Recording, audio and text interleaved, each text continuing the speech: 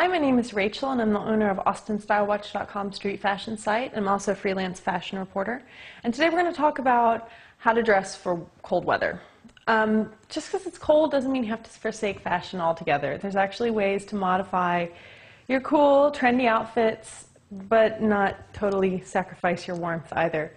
So today I want to talk about some of the ways that I keep my warm and keep my cool at the same time. So the first thing we're going to talk about is layering. If you actually use a little science in your layering process, it'll keep you a lot warmer. So what you're going to do close to your body, first of all, is just insulate what's right close to you, break the wind from coming into you. What you're going to do is just use an undershirt, just something light to cover your immediate skin. The next layer you're going to want to put on top of that is something woolly. Now the point of something woolly is that warm air can get trapped in it. So a loose net sweater is actually, that's fine.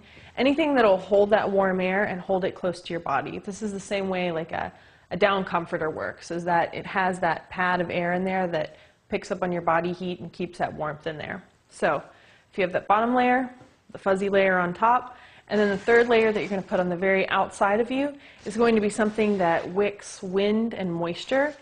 And that can be something like a windbreaker or a leather jacket.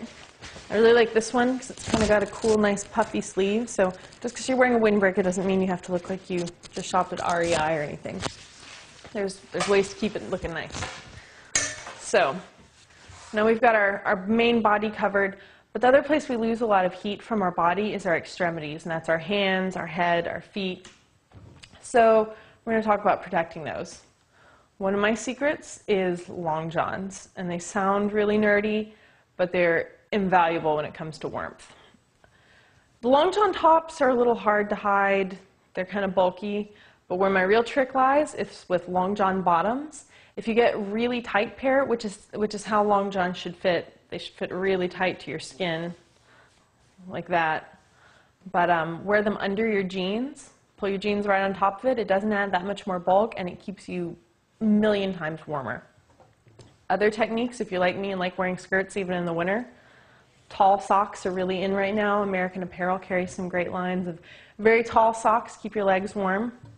Brightly colored tights, add a little color to any outfit, keep you really warm, and they look really classy. They're nice for fancy events.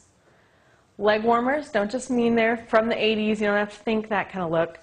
These are some nice lace kind of leg warmers. Give you a different look that's not so Jane Fonda. And finally, and this is a little Avril Lavigne, and you may think it's a little too young for you, but it can be modified and different colors can be added. But arm warmers have a little thumb hole and a finger hole. Keep the rest of your arm warm under your coat. So you can keep your fashion, dress warmly.